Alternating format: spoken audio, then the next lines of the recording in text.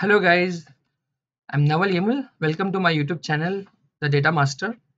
So in this video, we are going to see how to connect your delta table, which is inside your Databricks Data Explorer, to a Power BI. So we have already created a delta table in the previous video. Now I'm going to connect this employee table to our Power BI. So you have a employee table here. Now this is a new UI. Now here you have a marketplace. So let me click on this marketplace and let me check,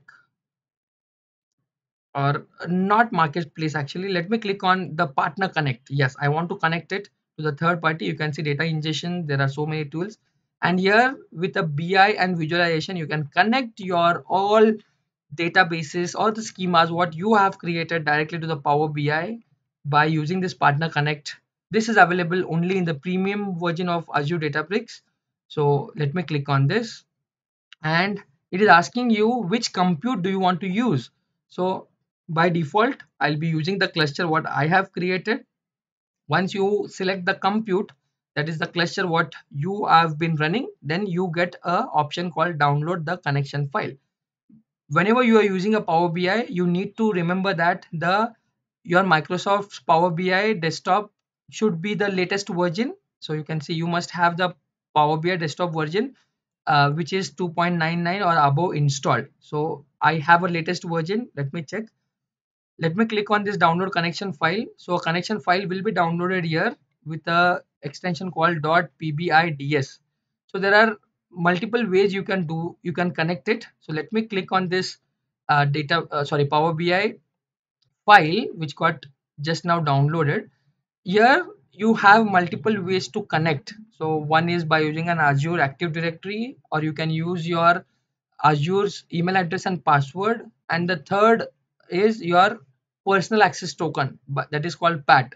So by using a PAT, you can connect your Databricks to Power BI. So once you open that connection file, you will be establishing a connection to your data source. So let us wait for a minute. Yeah, so it is asking you for the username and password. This is the first way. Second way is by using a PAT. So that is personal access token. I will let us do it by using a PAT. So it is simple. Let me go back to my Azure account, and here you can see the two steps here.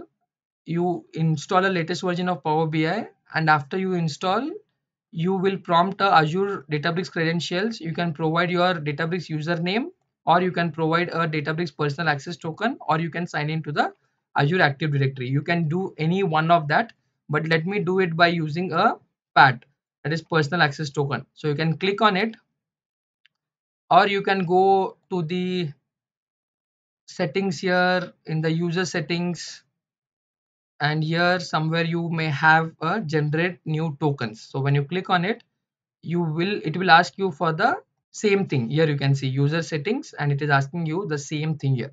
So let me click on generate a new token, and it is asking you a comment. So let me give a Power BI access. It is asking you for the validity, like how many days do you want to access this. Let me keep it for 90 days. Click on generate. So here you get a token. So you need to copy this. Be careful here. Just if you click on close, you won't able to copy the token again. So make sure that you have copied it, and you might have saved it in a notepad, or keep it safe. Now I'll directly paste it in my personal access token in my Power BI. Let me click on connect, and now wait for few seconds.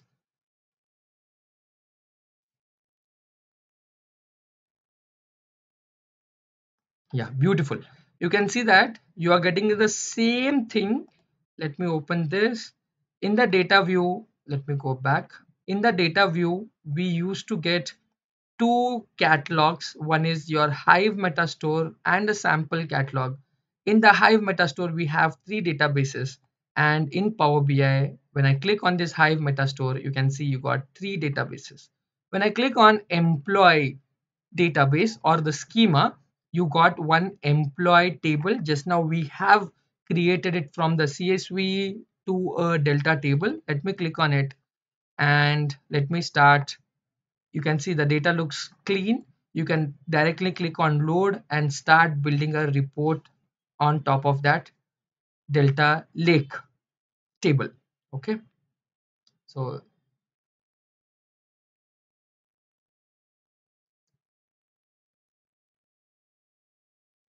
yeah, so your employee table is here inside your Power BI desktop. Yeah, I can see all the fields here. I can go back to the data view is not present here. You can just directly start creating visuals. So let me convert this to a card visual. I can see how many counts are there. Let me take one more. Yeah, there are 13 employees, and let me take a table in which I'll just get gender with a salary. So male and female, you can see male and female, you are getting this much salary. So this is how you can connect your Azure Databricks data lake or the data explorer to a Power BI. You can see that. I hope you enjoyed this video, guys. Thank you for watching this. If you like it, please subscribe to my channel. Please share it with your friends. Please do comment. Thank you for watching again. Keep learning. Bye bye. See you in the next video.